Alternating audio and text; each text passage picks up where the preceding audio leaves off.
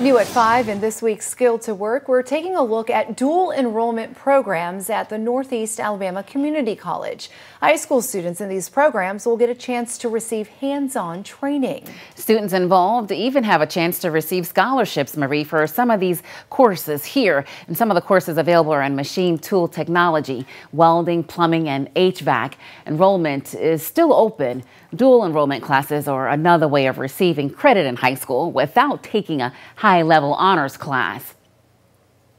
The community college says students can attend both day and nighttime classes, and those course credits can lead to an associate's degree in applied science at the college.